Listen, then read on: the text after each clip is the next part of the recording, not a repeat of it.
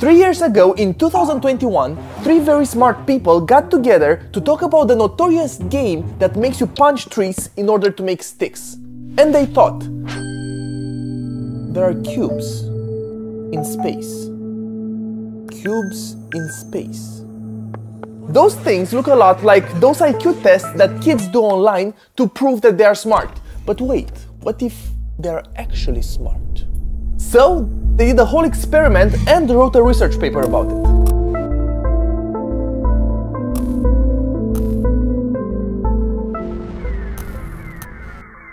Does playing Minecraft make you a genius? Or can it prove that you're a genius in the first place? Are you ready to join Mensa? Is Minecraft actually the NCT of video games? Whenever you take a test, especially an IQ test, if you're not a complete sociopath, you might be a little bit nervous. Which, naturally, is going to make you perform not as well. At the same time, motivation is quite a big factor whenever you measure intelligence. If you are just presented with a pen and paper, especially if you are quite young, you might not get the most accurate results. So, these science guys took 129 young individuals and told them that they have to take a test, but in Minecraft. Naturally, their demeanor changed from the usual "I don't care" to a more positive and for some even exciting one, because, you know, games at school.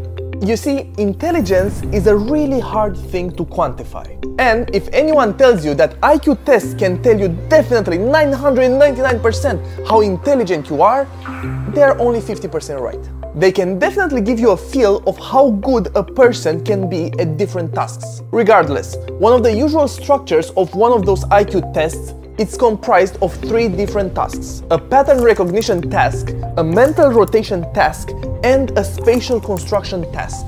And those are the same tasks that those guys made in Minecraft with the help of Project Malmo by Microsoft. What is Project Malmo? It's in essence a mod for Java Minecraft, but it's more of a platform for artificial intelligence experiments and research built on top of Minecraft. It's an AI thing that gives you full control over the Minecraft world. Now, going back to the tests.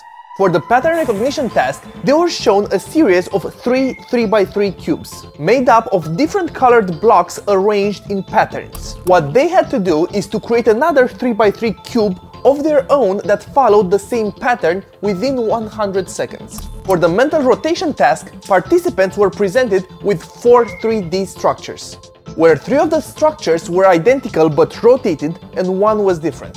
The task was to identify which one was different by mentally rotating the structures and find the odd one out, again within 100 seconds. They selected their answer by clicking on a green square in front of the model that they thought was different. For the spatial construction task, participants had to build an exact copy of a 3D model with limited set of blocks. And they had to investigate the model by moving their avatar around. They had to strategically place the blocks to recreate the model, sometimes having to build temporary scaffolds so they can reach the blocks. Again, 100 seconds.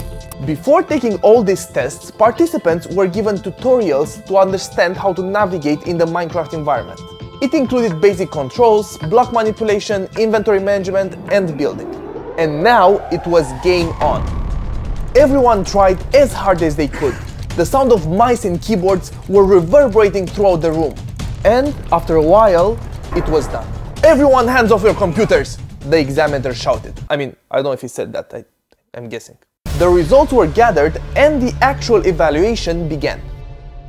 You see, as well as giving those individuals the Minecraft test, they were also given a pen and paper traditional IQ test, just to have a point of reference and something to compare it to. And the results that were found were at least interesting. The results showed that, brace yourself, that the Minecraft tests correlated so well with the pen and paper IQ tests that they could actually be used as a legit IQ test instead of the boring pen and paper. Yeah, you heard that right. All those times when you are digging into the ground and barricading yourself into a 2x1 dirt contraption because you didn't gather enough resources during the day and monsters are out, might actually give you an advantage. But here's a hiccup. The study found that not everything in Minecraft translated absolutely perfect. The mental rotation task, for example, got a bit messy. Imagine this, you are racing through the game, trying to mentally rotate those shapes to pick the odd one out. But instead of being careful, you are just speedrunning through the whole thing. Some people were zooming through the task, throwing out guesses left and right, instead of really focusing on the task at hand. I guess that might be because video games in general usually imply some sort of reaction time, and reasoning, and deep thinking. In Minecraft is not something that is usually required. So it turns out that when you try to frame intelligence as a game, people get so competitive that they forget to be smart. Who knew? Although there were tutorials before the beginning of the actual test, it was found that those people were at a disadvantage. The scientists noted this and said that while Minecraft could be a cool tool for measuring intelligence, it might favor the experienced players.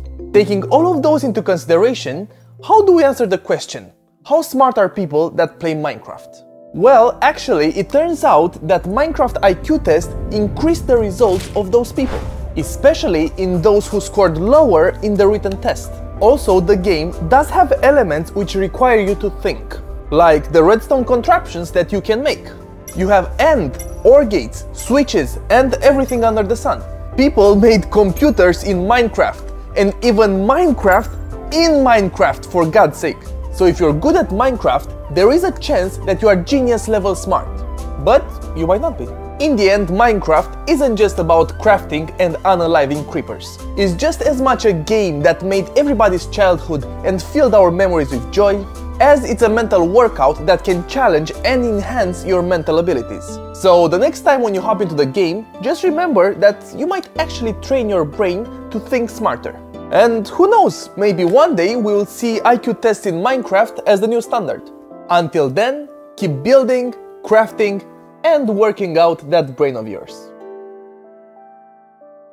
Now, don't forget to smash that like button, hit the subscribe button, ding dong the notification bell, and also leave a comment down below and tell us if you think that Minecraft players are smart. Also, our latest 2 videos are right here. Bye!